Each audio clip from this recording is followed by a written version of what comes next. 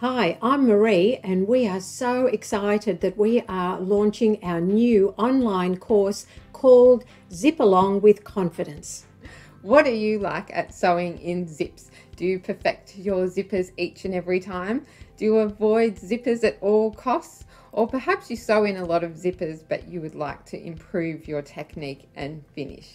If you would like to learn how to insert zips correctly, or to improve the current method that you use while you are inserting zips, or whether you would like to be able to learn all the tips and tricks on how to insert zips to create a beautiful finish on all the garments that you are making, well, this is the course for you.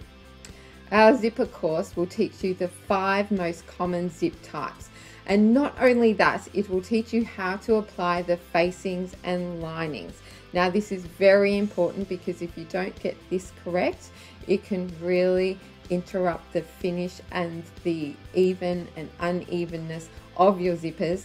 And if you don't get that right, it can leave you very disappointed, even if you sew the zip incorrectly. So we cover both the zip insertion technique as well as how to apply linings and facings. So stay tuned for the next video where we reveal to you the 5 most common zip insertion techniques.